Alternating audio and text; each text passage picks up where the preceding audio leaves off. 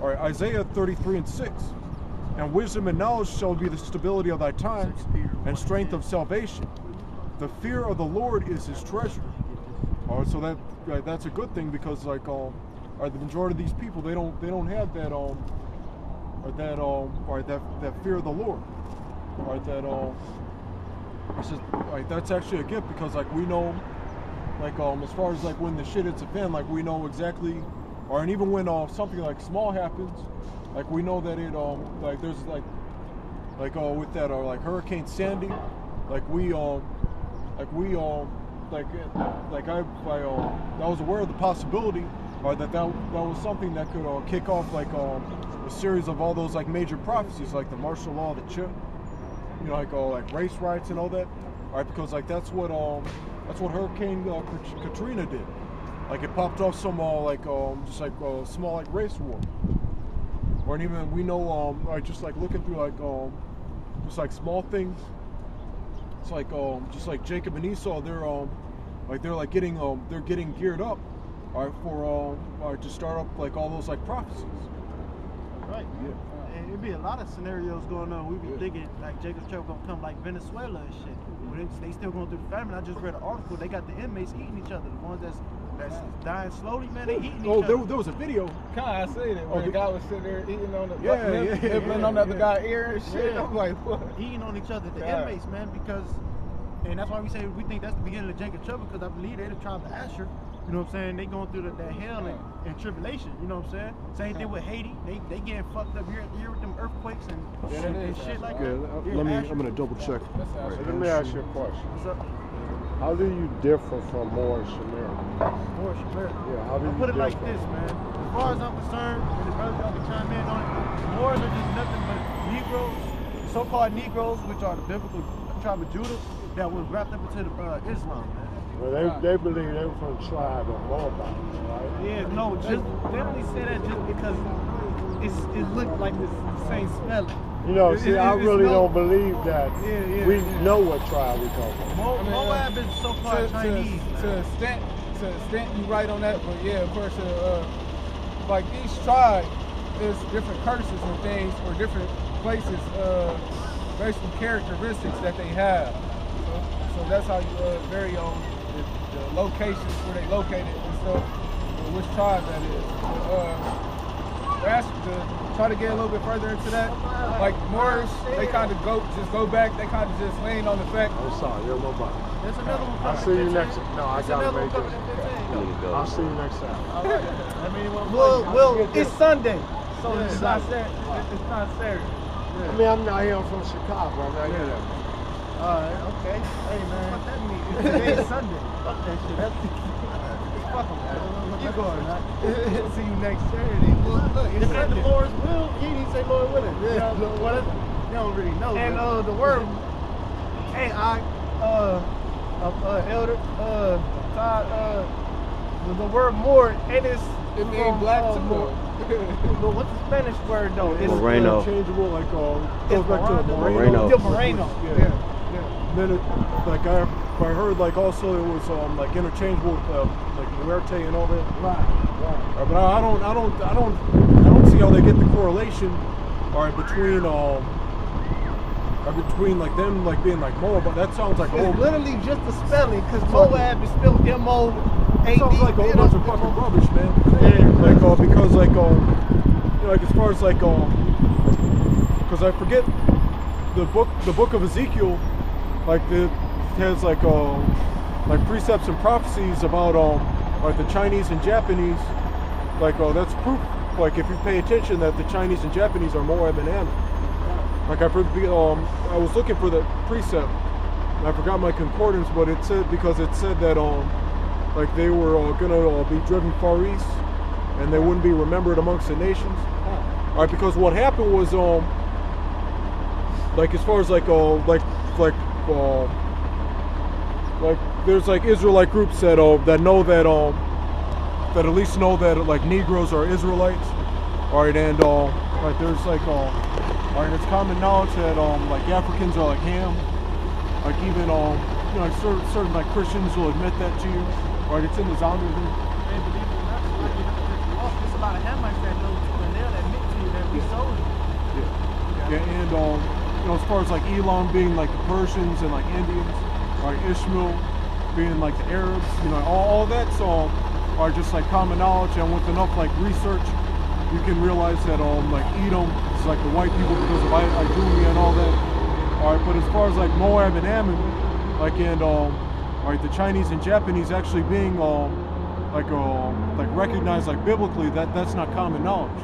Or and the scripture says that they wouldn't be remembered amongst like the table of nations. But also those Moors, they get caught up off with the whole Moab thing over one term really, which is Oriental.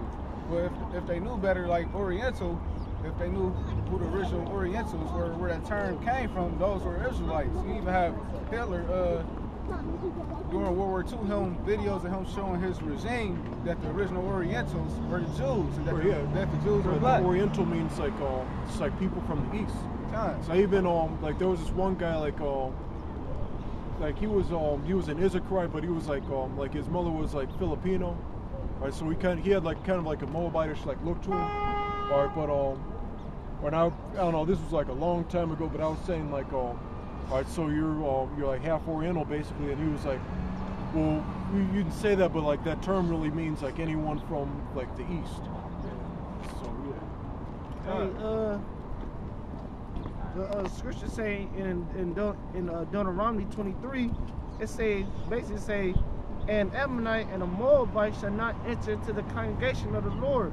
Right. Even the 10th generation shall they not enter to the congregation of the Lord forever. Right. So why the fuck would you want to be a Moabite anyway? And why would you say you like that's some good thing? The scripture just say you won't ever enter into the congregation, meaning you will never be accepted.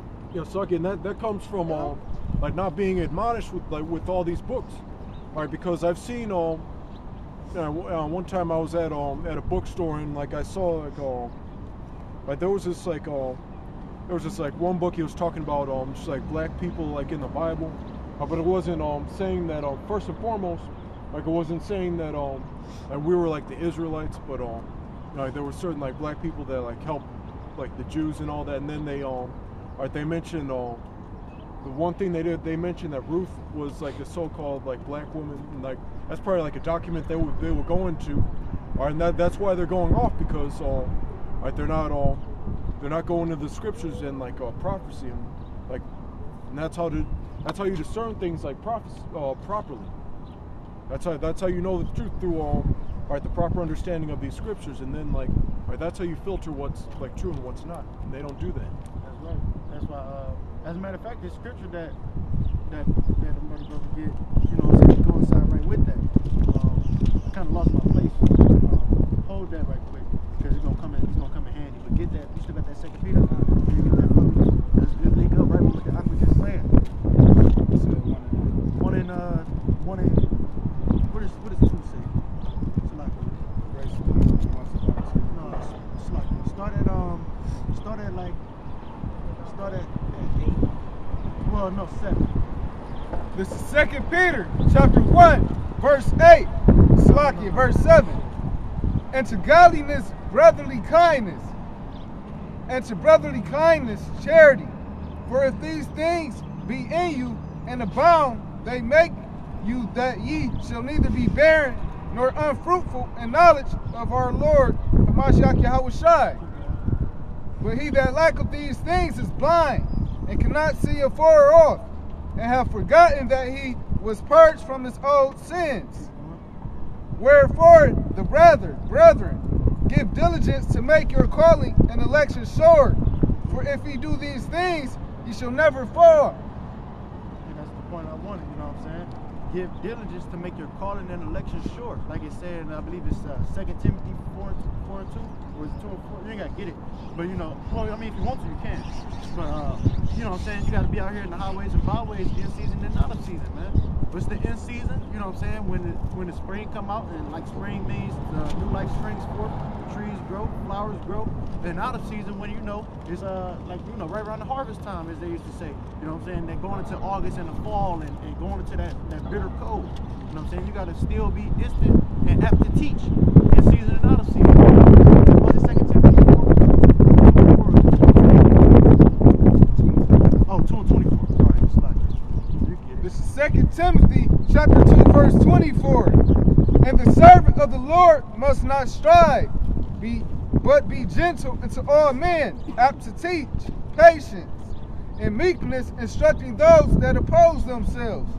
If Yahweh peradventure will give them repentance to the acknowledging of the truth. No, that is the one I just paraphrased. I was talking about this one. 4 and 2, 2 Timothy 4 and 2. Yeah, wow. But yeah, you still got to be apt to teach. You know what I'm saying? If a brother comes to you with a sincere question, like dude, he to a degree I thought it was sincere, but he found out as the spirit go on. Once his bus came, he couldn't stick around. You know what I'm saying? He kind of switched the tempo up, but you know what I'm saying? You got to be apt to teach and go into it. You know what I'm saying? To edify him, right? Because you don't know if he's elect or not. You got it. I don't know. He might have been like fleeing or whatever, because he was just but we're Moabites. Yeah. Like once he heard that it wasn't really for him, or that it wasn't really one he wanted to hear, you know what I'm saying? That's when they flee. You know what I'm saying? Oh my goodness.